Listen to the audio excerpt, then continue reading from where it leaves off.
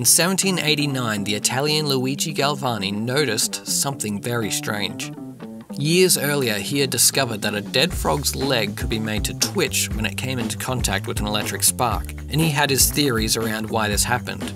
Remembering, this was well before many people knew how electricity worked. But he now noticed something completely unexpected that he could not explain. He was generating an electrical spark, and nearby was sitting a dead frog with a scalpel resting on its leg. And he discovered that every time he generated a spark nearby, the frog's leg would twitch, and this didn't make any sense. There was nothing that was sending an electrical current to the frog, and yet there it was.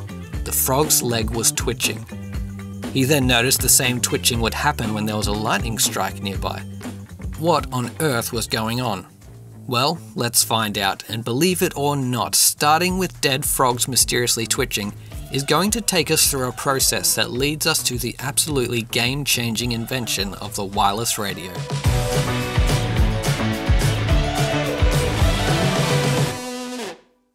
Now we're going to jump forward almost 100 years from Galvani's twitching frogs to an inventor called David Edward Hughes in London in 1879, who also stumbled on something he couldn't explain. He was working on one of his experiments and he noticed that when he initiated an electrical current, he was somehow causing a bad contact on a Bell telephone nearby to spark. After further study and modifications, he discovered that he could carry his telephone device almost 500 meters out into the street and still generate the same result.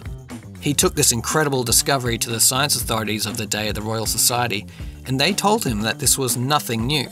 While it may seem that somehow electricity was being transferred through the air, which would have been a remarkable discovery, that it could all be explained by current theories around something called electromagnetic induction. Not being a physicist himself, Hughes took them at their word and did not explore further. Big mistake. You see, Hughes was right in the middle of a period where there was a flood of people trying to crack the invention of what they called wireless telegraphy. Phone and telegraph communication was bound by the cables the signal had to travel along, and theories abounded on possible ways to break free of this limitation. Turns out Hughes had accidentally figured it out, and then upon receiving some historically bad advice, just moved on. And it turns out the answer was actually already out there for anybody to find, only it only existed in theoretical form. Because in 1873, 6 years before Hughes's accidental discovery, in the very same city of London, James Clerk Maxwell published his textbook A Treatise on Electricity and Magnetism, the result of years of work in previous papers, which predicted the existence of something called electromagnetic waves. Unfortunately, we don't have time to pause here and talk at length about just how huge and revolutionary Maxwell's work was, but we will quote Nobel Prize-winning theoretical physicist Richard Feynman, who said there can be little doubt that the most significant event of the 19th century will be judged as Maxwell's discovery of the laws of electromagnetism. No one had yet experimentally proven Maxwell's work, except Hughes' dismissed discovery in 1879, until German physicist Heinrich Rudolf Hertz in 1887. And to explain just how he did it, we're going to need to talk about Maxwell's electromagnetic waves. And to do that, we're going to speed through a few concepts we've talked about in previous episodes about the telegraph and the telephone. We've learned that an electrical current creates something called an electrical field, a region of non-contact force that will push or pull on charged particles that enter its range. We've also learned that this same electrical current also generates a magnetic field, a region of non-contact force that will push or pull on particles that have a magnetic polarity, most noticeably in materials made from magnetic elements. So we know that both electricity and magnetism can interact in ways that do not require contact. But none of this explains what Hughes and Galvani had observed, as these interactions happened well beyond the reach of the known fields. When you reflect on Hughes and Galvani's mysterious observations, you'll notice it was a moment of a burst of current that then generated an electrical interaction nearby. So instead of a steady flow of current, when the current suddenly varied, something new happened that transferred some form of energy through the air. And here's where we get to talk about waves.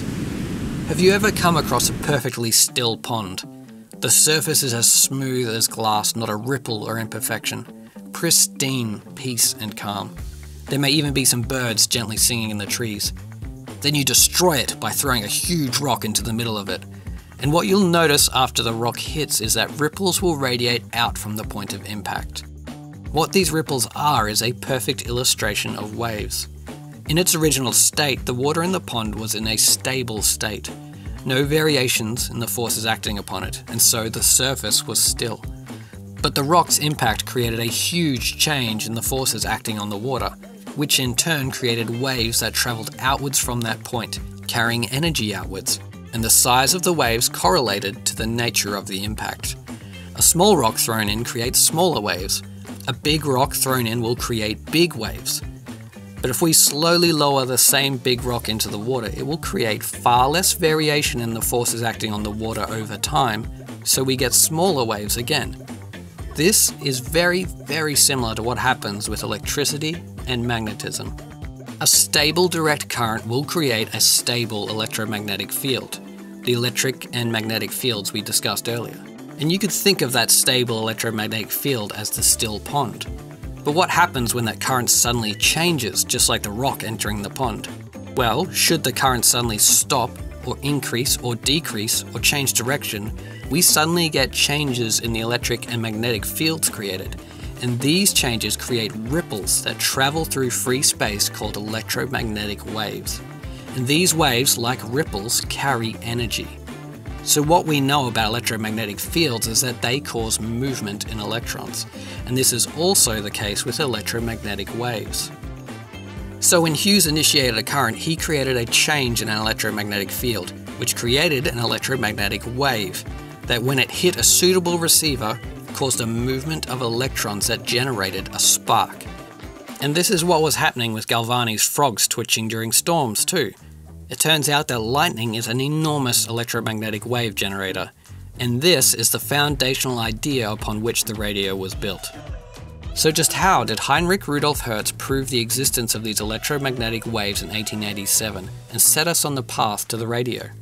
Well, that's going to have to wait until next episode, where we'll break down the process Hertz created to reliably generate these waves, and we'll discuss the men who built upon his work to help create the modern world of almost constant wireless communication we now live in.